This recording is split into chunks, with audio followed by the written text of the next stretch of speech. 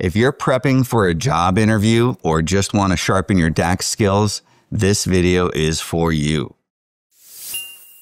I'm Justin from Pragmatic Works, and we scoured several job postings and their associated interview questions related to DAX skills. So in this video, we're diving into the top 5 DAX formulas that interviewers seem to love and hiring managers will notice.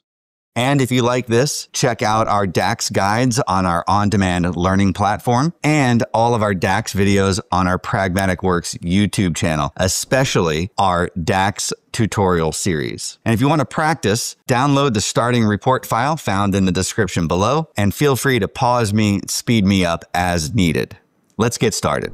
I've already made a measure table. You can see it out here. And the measures that we're going to be making. I've started with a total sales measure. We're going to need that for almost all of our formulas. I also created a couple of relationships in the model. So let me expand our date and our sales table. I'll bring us over to model view. You can see what is necessary to do the things that we're going to do today is a relationship between the date column of our date table and the order date of our sales table. That is the active relationship, and we also have an inactive relationship between the date column and the ship date column, and we'll be using that inactive relationship for one of our 5. So let's get to it. Coming in at number 5 is the switch function. The switch function is a cleaner alternative to nested if statements and is perfect for creating readable logic. Let's say you want to categorize sales performance. A sale over $75,000 is a high sale. A sale over $50,000 is medium,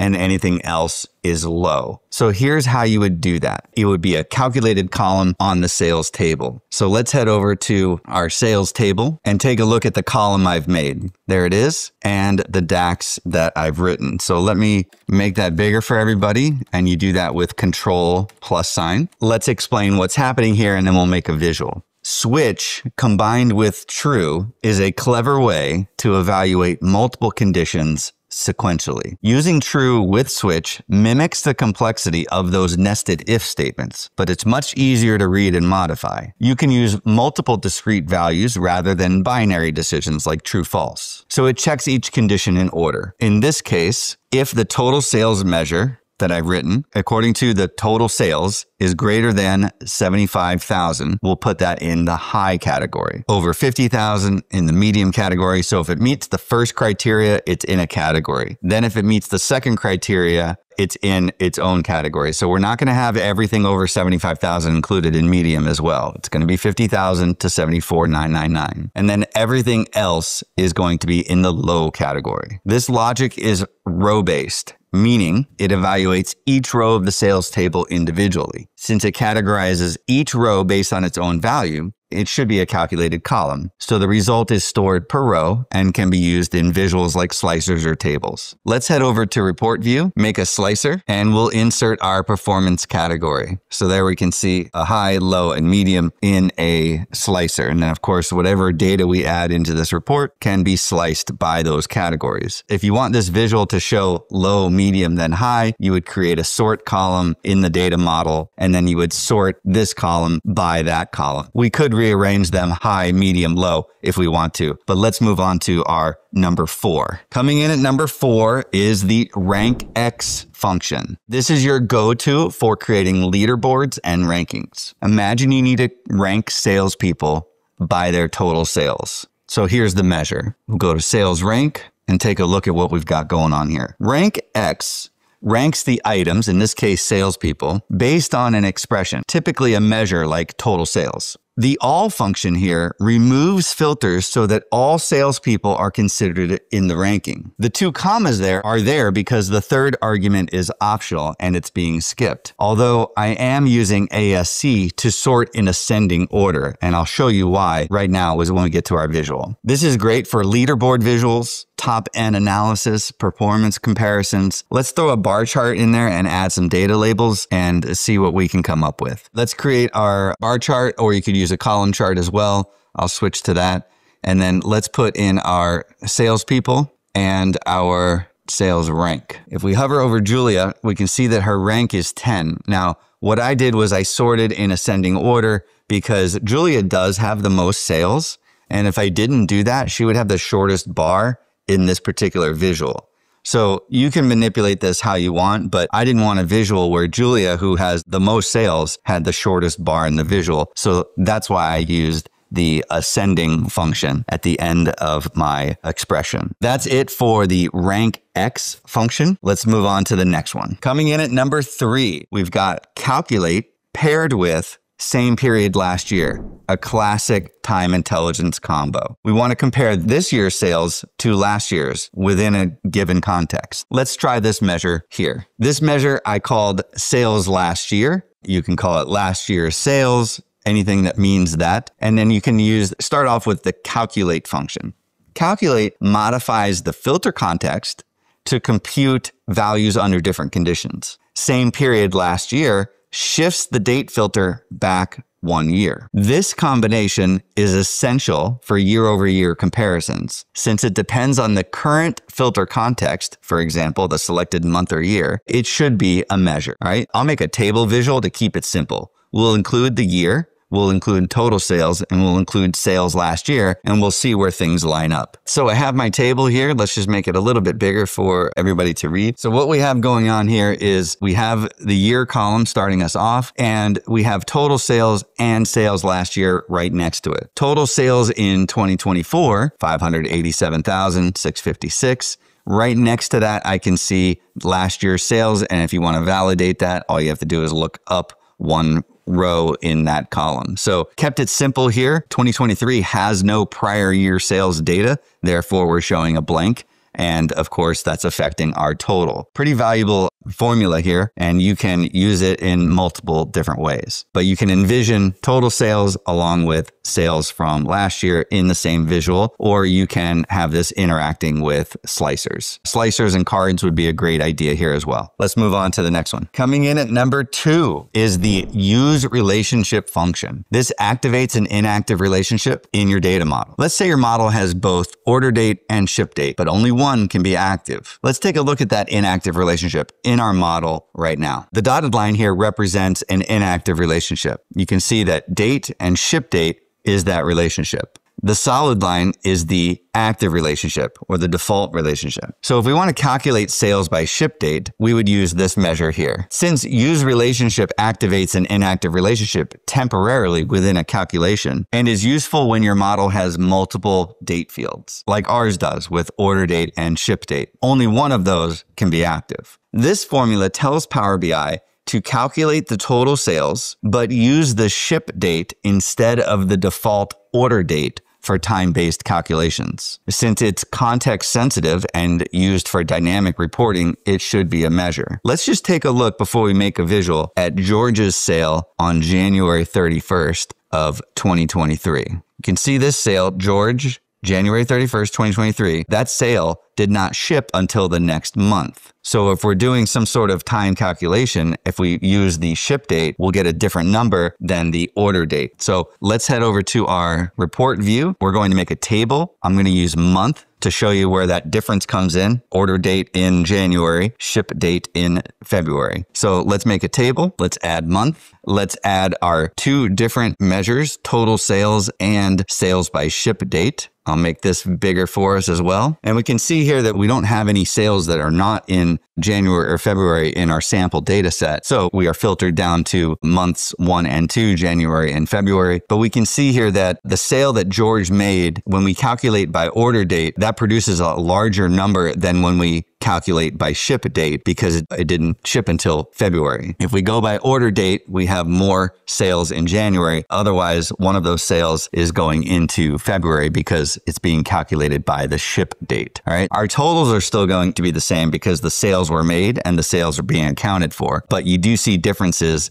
in total sales by order date and total sales by ship date. And finally, coming in at number 1 is the dynamic duo of filter and all. These functions are essential when you want to override filter context and perform custom aggregations, a common interview challenge. So let's say you want to calculate each person's percentage of the total sales, but only within a specific region or time frame. You'll need to use filter to define the scope and all to remove filters that would otherwise limit your calculation. Let's take a look at the measure that we've come up with. Percent of total sales. Call it whatever you want. You can spell out the word percentage in the name of the measure or even a column. You can use special characters. So percent of total sales is what I called this. And I started out with the divide function. The divide function calls for a numerator and a denominator. And it's a safe way of dividing the current context sales in this case by the total sales, handling divide by zero errors. Total sales here is the numerator. The sales amount for the current context. For example, a specific region, product, or time period. That's the numerator. Then I used calculate. Calculate modifies the context to compute the denominator, which is the total sales across all regions, ignoring any filters that might be applied in the report. Filter and all are used in conjunction here for a very specific reason. All removes all filters from the sales table. The filter then reapplies a custom condition, only including rows where region is not blank. So filter must be used inside a function that expects a table, like calculate. Otherwise, it won't return a scalar value. And then at the end of my formula here, we have sales not blank, ensuring that only rows with a non-blank region are included in the total. So let's make a couple of visuals for our number one place DAX formula. Here we are back in the report. Let's go ahead and make a column chart, and we'll put our regions in there, and we'll put our total sales, we'll put our new percent of total sales into this visual. So right now we have to hover over each individual region, north, south, east, and west, in order to see the percent of total sales. That's a tool tip. I can easily turn on my data labels and even move those data labels into, let's say, the center of the bar. Okay, so now let's make that a little bit bigger so we can all see it. When you add up 30%, the south 30%, and then about 21% and about 19%, that equals all the sales, 100% of sales. So now let's start to interact with this a little bit more. So let's add a slicer. Let's add a slicer with year on it, and we'll put that up here. We'll tuck it away, and we'll change that to a vertical list. Okay, so we have this nice little slicer here, and we could take a look at, let's say, 2024. Take a look at the middle year. Now, these numbers aren't going to equal 100% because in 2024, the East was accounting for 6.41% of all total sales over the 3 years.